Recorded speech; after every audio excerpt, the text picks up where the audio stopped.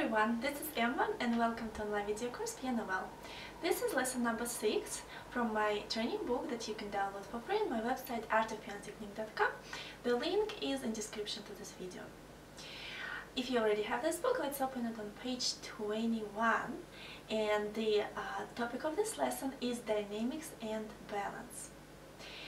So dynamic relates to dynamic musical ear, and dynamic ear is ability to remember sounding on different dynamic levels and then imagine sounds on any pitch. So you listen to music on different dynamic levels starting from pianissimo till fortissimo. You try to remember that sounding and then you imagine notes in timbre in the marked dynamics.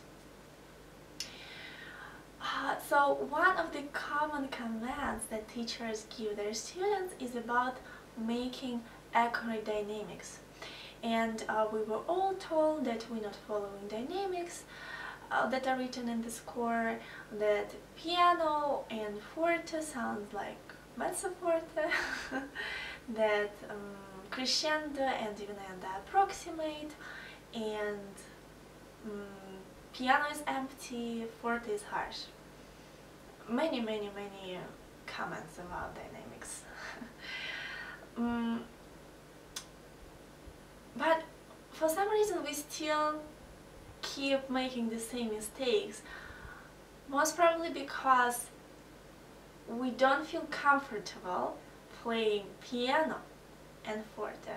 It brings more tension to our playing, and sometimes, frankly, we sometimes think that making accurate dynamics is not so important comparably with practicing some difficult passages in the piece.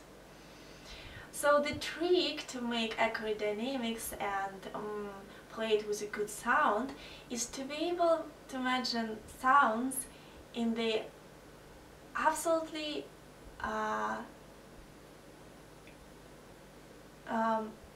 absolutely accurate level of dynamics, and then express conceived idea using correct movements of wrist and intonation and weight.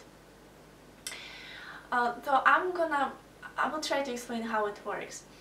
When students play piano, they have to strain to tense their hands just because they cannot control the sounds they produce on the instrument, and everything sounds quite unevenly. And however, as soon as they're able to imagine first this soft sound and then pre-feel it on fingertips and then use weight while playing, then they can just relax their hands and control sound with fingertips and just play it and make sound be full and expressive. And the same way with forte, students have to strain their hands to play forte just because they cannot reach mark loudness with relaxed hands, and because they don't use weight, the forte sounds harsh and it brings more stiffness to their hands. And again, as soon as they imagine huge sound first and then pre-feel it on fingertips and then use weight while playing, then they can relax their hands, control sound with fingertips and make full three-dimensional good quality forte.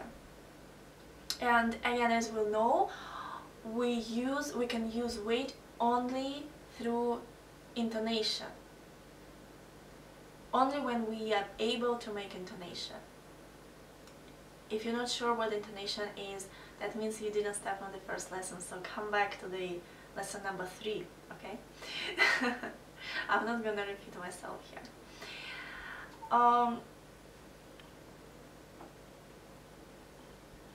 So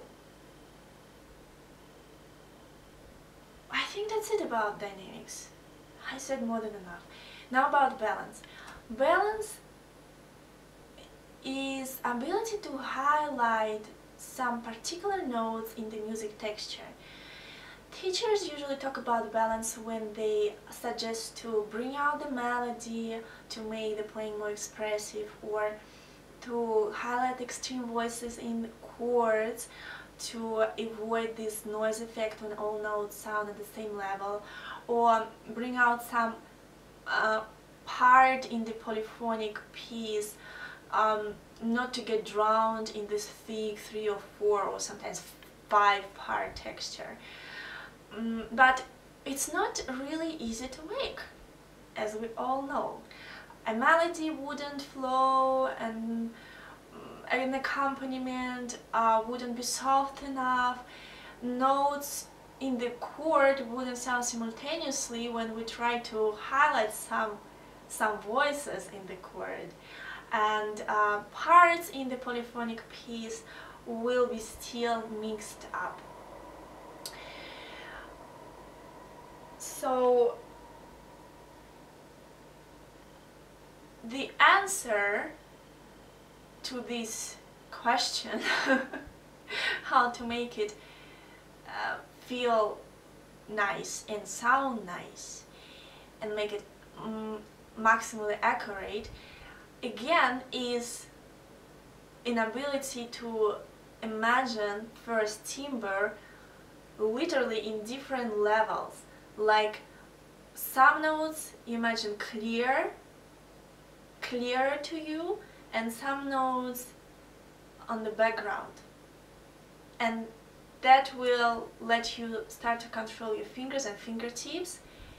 And when you use weight, I don't know how it works, guys, but this is how you actually highlight some notes in the chord or in the polyphonic texture. You simply distribute weight among your fingers.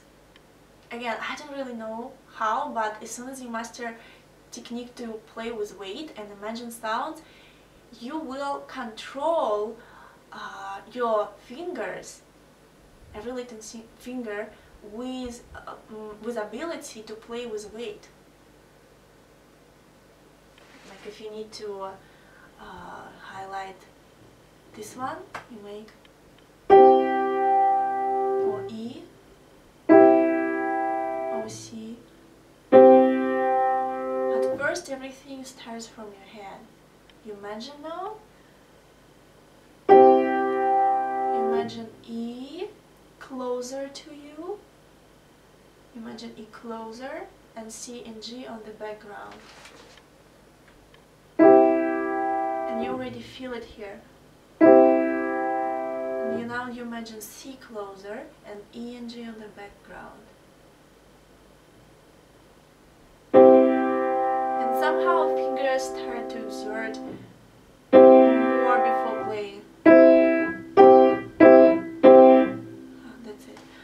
There was a time I couldn't make that. That would be like this. I'm making E closer. Notes wouldn't sound simultaneously. As hard as I tried, I couldn't make them. Okay. So let's come back to the book now. Dynamics and balance. Okay, so again, very quickly, you need to play right hand on this octave and imagine C in timbre of violins. Then you imagine C in C major, that we already can do, and then you imagine the sound very, very soft, and still keep movement when you do this, and then you play it with movement. You do the same with both hands, and when you play with both hands, now you start practicing balance. You imagine right hand, you imagine violins closer to you, and imagine cellos on the background, and again you imagine on C major, very, very soft. He's always in time, my dear friend. Okay, no mind. And then you imagine cellos closer, violins on the background, and then you play it.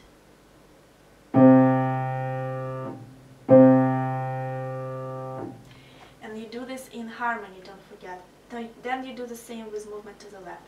Assignment 2, now you make a little bit louder, you imagine timbre in harmony on mezzo forte.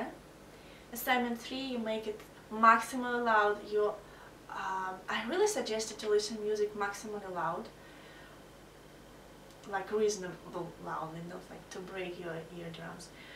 And then assignment 4, this is an important thing. It says imagine 5 same notes. That means you imagine if you play on C, you take 5 C's, and you start with very soft, for example, pianissimo, then piano, mezzo piano, forte, fortissimo. And then when you do assignment number 5, you start with fortissimo, forte, mezzo piano, mezzo forte, mezzo piano, piano. You can make a lot. Listen.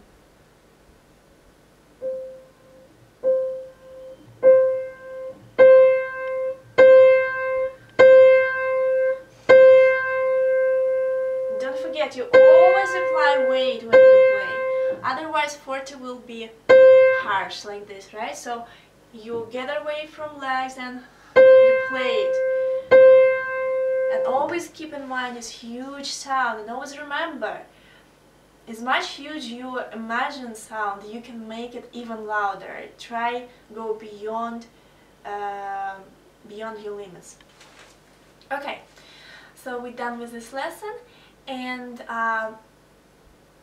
take your time, make this lesson, let me know how it goes, and I will talk to you later in the next lesson.